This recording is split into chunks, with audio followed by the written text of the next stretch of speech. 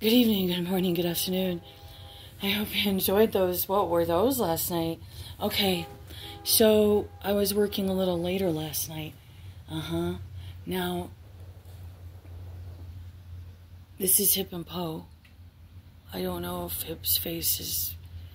They're absolutely upset because there's storms coming in tonight, I guess, tonight. So they've been really intense already today.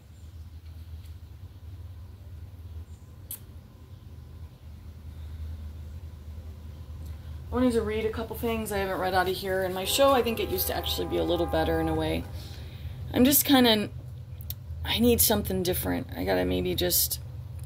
It's a super fun book. I always recommend it to people. I got it for $2.99, or someone did. I don't know where we got it. Would have been way more than that, but it's super fun. And I saw a couple here I wanted to read.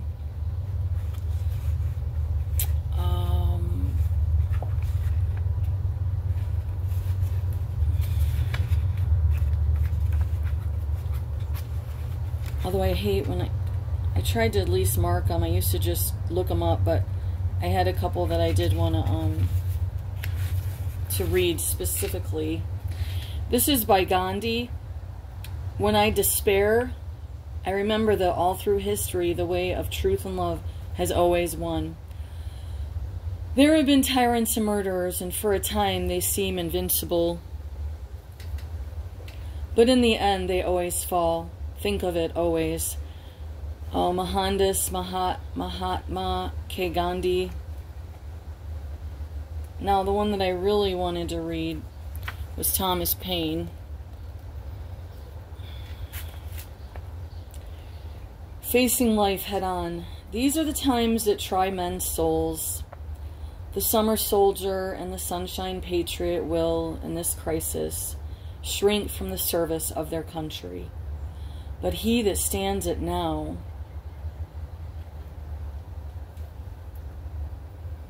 I wonder if that's a typo. I don't know. Shrink from the service of their country. But he that stands it now deserves the love and thanks of man and woman. Stands up, or I don't know. Tyranny, like hell, is not easily conquered. Yet, we have this consolation with us, that the harder the conflict, the more glorious the triumph. What we obtain too cheap, we esteem too lightly. It is dearness only that gives everything its value. I love the man or woman that can smile in trouble, that can gather strength from distress, and grow brave by reflection. 'Tis the business of little minds to shrink, but he whose heart is firm, and whose conscience approves his conduct, will pursue his principles until death. Thomas Paine, a revolutionary. Charles Darwin, I kind of agree with him here and I kind of don't. But it is not the strongest of the species that survives, nor the most intelligent that survives. It is the one that is the most adaptable to change. Muhammad Ali, only a man who knows what it is like to be defeated can reach down to the bottom of his soul and come up with the extra ounce of power it takes to win when the match is even.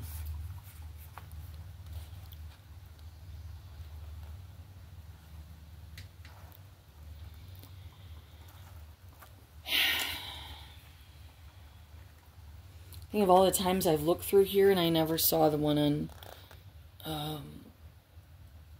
Thomas Paine. I was a little obsessed with him. Not too bad. Young, trying to read as much of his stuff as I could. And I actually liked Gandhi. I just ended up finding out more than I should have about him. Sometimes it's just better to not find out the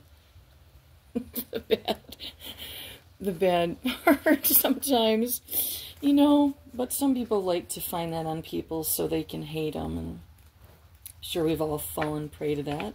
Certainly I have. I had someone ask me about Trump. You guys, I don't know if that court stuff was legal. I know that people are already forgetting what he helped roll out. Now, the one that I thought was funny, but I always wondered if Ernest Hemingway was like, what was his, he was a solitary more, wasn't he? I might have him confused with the other guy. Like, what other guy? Well, there was Ernest Hemingway, and I did tend to confuse the two of them. There was two of them that, I don't know if they had similar writing styles, but, always do sober what you said you'd do drunk. That'll teach you to keep your mouth shut. It's supposed to be funny, but I when I read it, I thought to myself, I bet he said that real cocky. Real cocky. Now, the one here, Benjamin Franklin, I thought that was funny. Maybe that's not funny to you guys, right? Because of her. Anyhow, it didn't go good moving over here in LaSalle. I don't know if anyone noticed, but yeah, they lined these guys up on the till immediately. They were coming to the grill when we were randomly going to play pool, and just they were like salivating, I believe, over the money signs in their eyes. Have I ever shared that? When I know when they get on the, I say I'm on the till, they're on the till. When they get on the till, oh my God. Their eyes get like this little twinkle, and I see little like cha-ching, cha-ching, cha-ching. All right. So wine is a constant proof that God loves us and loves to see us happy. Wine makes daily living easier, less hurried, with fewer tensions and more tolerant. So maybe Benjamin Franklin had a little bit of a drinking problem. No, that's not funny. Helen Keller, that's a pretty good one. Well, I guess that's really all I have for today. We could read a scripture real quick.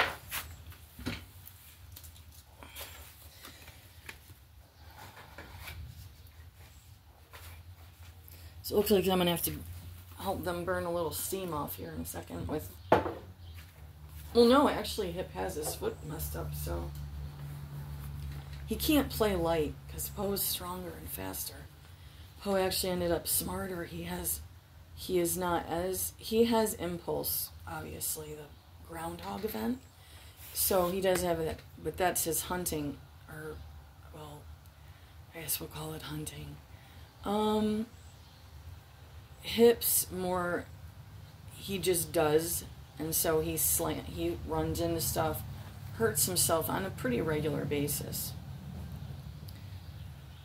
Not like severe yet, but if he continues to keep trying to win, he can't beat Poe. Poe ended up stronger, faster, knows how to think through stuff prior. Hip does not. Hip is impulse only. Serve the Lord with gladness. Make a joyful noise unto the Lord, all ye lands. Serve the Lord with gladness. Come before his presence with singing. Know ye that the Lord, he is God. It is he that has made us, and not we ourselves. We are his people and the sheep of his pasture. Enter into his gates with thanksgiving, and into his courts with praise. Be thankful unto him, and bless his name. For the Lord is good, his mercy is everlasting, and his truth endureth to all generations. Psalm 100. And I have something real quick that I got to share. Real quick. We're at 9 minutes. Hip's itching because we have to switch back over to the duck formula. I have no idea why the salmon, they enjoyed it, but his weight, well, he wasn't like, he's not ever going to be beefy, but, because he has a fast metabolism, but I don't know, for some reason we had him a little more stocked up on the duck. I suppose it might have more fat. But the salmon was supposed to have the extra skin formula and stuff in it. Brain function, skin, and fur. So now I'm having to slowly go back over into the the thing and see, hopefully he stops itching as much. They don't have fleas yet. I say yet because we've had things where we've had stuff planted for infestations and stuff on us.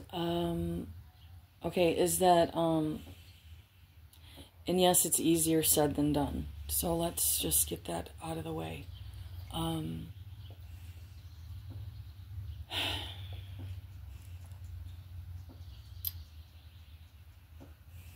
The devil, are you cleaning yourself now?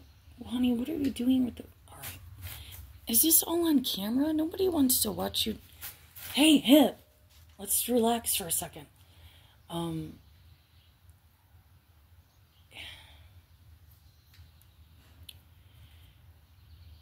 It can get real bad sometimes for people. So bad that they would prefer to hate God, blame God, and turn away from God. It's one of the main dark side's tools, because people do get just so downtrodden and just stuff just piles up on them. It's part of life. Some people think that you can avoid it. Kudos to them. Some people think you can manifest out of it. Good for them if it works. Some think that you bring all the bad to yourself.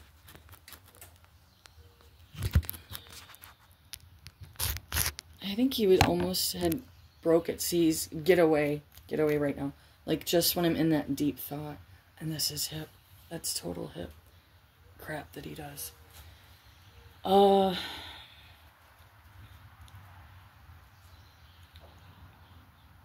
And then we have the side of, why would God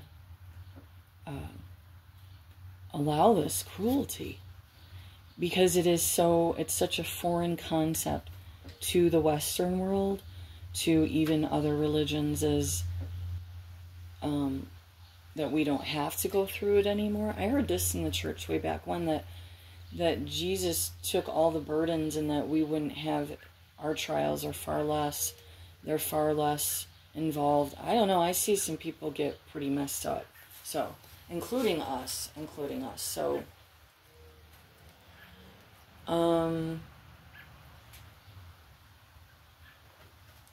I doubt we'll ever really know the exact formula, but I do know that it's just one of the dark side's most notoriously successful tools.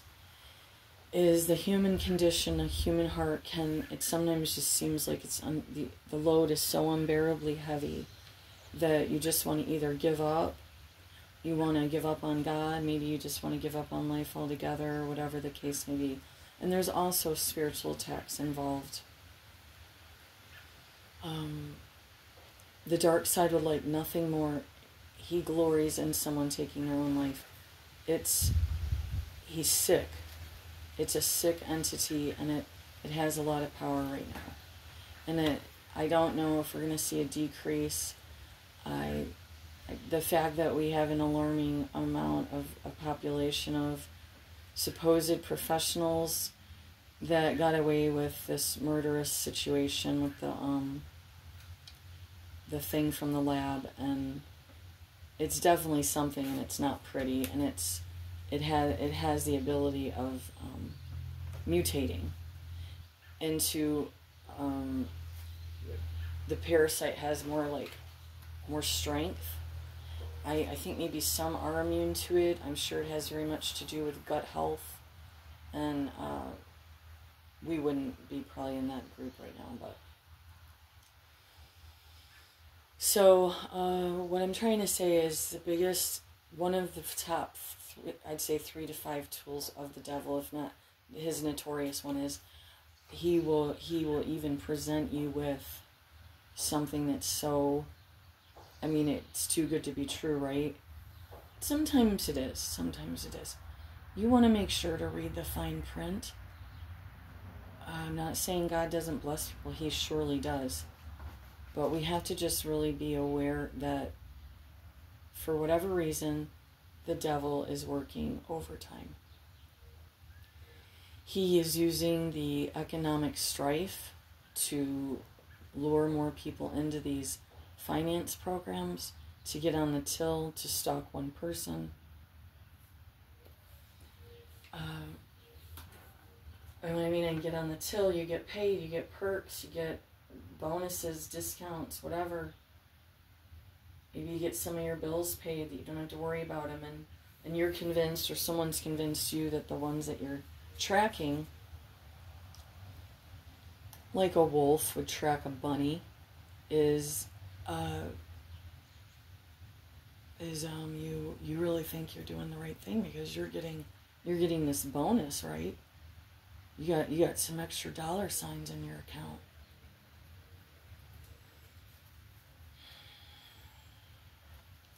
Just kind of all I have to say about that right now. And Hip doesn't like if the focus is off of him at all. He's like a straight up narcissist. I have no idea how, but Hip's more of a narcissist than Poe. And it's very bizarre to me, because I didn't know that an animal could have... Okay, I gotta go, but just that was just the one thing I wanted to share, and I believe now I missed Dr. Carter's live. He's in Texas, I believe. Maybe it is 11 on his time zone, but it might come up in my time zone as 11. Might have been at 10. So I'm going to go, and I just wanted to share those quick readings. And this ended up longer than I wanted. It's about 16 minutes. And I just hope you all have a good Sunday. Liberty Fellowship, 2:30 Mountain Time. They're in Kalispell, Montana. I hope they're having something. I think maybe his son-in-law is filling in, and I don't know if I got his name. Did he give his name? He gets pretty nervous, and he feels like it's not, he shouldn't be doing this teaching or whatever, like he doesn't think it's his thing, but so I think he gets a little messed up with that. So we're going to pray that he doesn't, and then he just jumps right into his lesson, and he doesn't worry about if he's supposed to be a minister. He said he used to work with teens, and I think he said he's an engineer type or something. I might have that wrong. And so Eastern Standard Time is 4:30 p.m. And that's all I have. And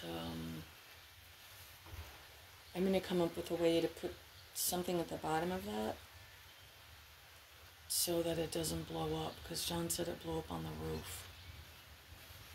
It's neat to have when the wind's not blowing. It actually is. And when you're kind of feeling like, well, I'm not sure if I'm all right today. But that's not going to really save me, for God's sakes. But I had this really odd story to share. It can be believed or not, whatever. You just take it to the Lord. And when you die, just one day say, did all that stuff really happen to her? Because none of us believe it. This was back when, oh geez, that was a rough one. I almost could have got the pedophiles turned in, the grandparents. I had enough proof. There was new situations that had arose when my son was a teen, that he would come home and report to me about after seeing them. Anyhow, there would be several people involved with this operation. It's too complicated. I don't want to get off track here, but what I'm saying is I had this spot. I loved taking the dogs out. We had to walk from the double wide. It was a pretty long walk, but it was worth it because they didn't have a proper yard. So, I never liked tying them up when they had to go potty in the morning, but we did. But I did a lot more walking. I was much more active on a regular basis. And I had got them conditioned where we could go even farther, but it was over by this college area. Now, I don't still have proof of this, but as far as I know, they had a guy up in a deer blind, and I think he was supposed to sniper me. Well, it wasn't a spot where you're supposed to be hunting. So I go and I report it, because I'm like, do you know that there's a guy back there in a tree blind on your edge of the college property. And I got real spooked. I don't remember if he had shot once or twice at this point when I was in the woods. And they had zapped me so bad, and I was literally skin and bones. It was acting as if I had some sort of tumor in the brain, but I ended up, through prayer, and I almost keeled over at home in the bathroom one day.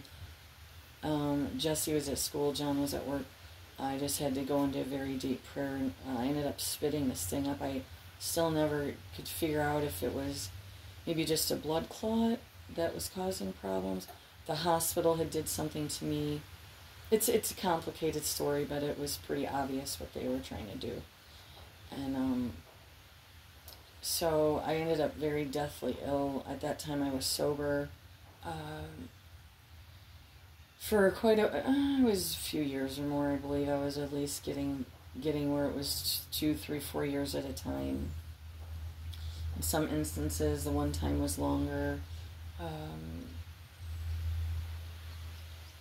But I looked back, and with all these extra events that have condensed, and it was like, oh my God, I'm thinking it was the one associate of the man who raised me, and he was gonna shoot me.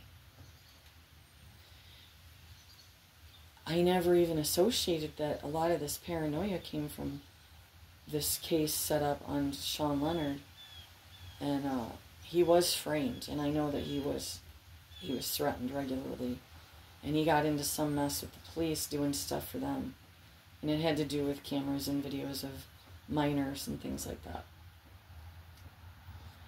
But the thing is that they kept us so where the cars were broke down all the time. This was over here all the time. The dogs being poisoned out back. The gates ripped off the back of the double wide. Any number of events. Leaks out of nowhere, just a leak. A leak wasn't there the day before, but we got a leak now. Just things like that. To keep because all that stuff's done through this stalking program to keep. Like, we can't, like, we're already, like, there's stuff that we needed to do here, but now what are we doing now? We're hauling water. And a bunch of other shit. We had to buy a bunch of stuff to get the water to pump. And so we've had to add that in to our regimen. And I look back now and I'm like, holy Christ. That might have been Stan up in the tree and he was supposed to shoot me.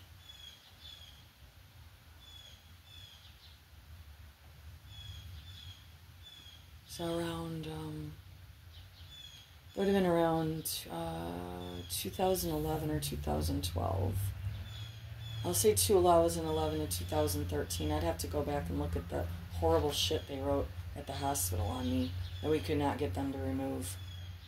With my husband there, confirming our events. But yeah, I think if it wasn't Stan Kotcher, it was some other associate that was literally supposed to sniper me in the forest. And probably haul me off.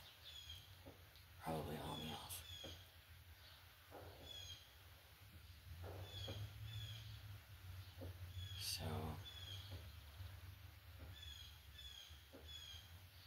Because that wasn't private land. It was part of the college, or maybe it had gotten sold off to the Carrington Estates, but it is between the private, like a small golf course, and then there's this forest area, but there's trails. I think it was mostly the colleges. What was another weird one me and John had during that time? That was when we saw minors being prostituted. Was these ticks just came pouring down from the sky. And that was when our stories started to get really odd, and we were like, we can't tell people these things. You know that, John, right? Don't go to work telling people we saw ticks raining down on us. But it literally was that. We were having to brush them off the backs of the dogs. And there wasn't any overhang. We weren't in that tall of a grass. It was like they were being dumped down. Well, anyhow, I gotta go. This was longer than I wanted. Have a good one. Bye.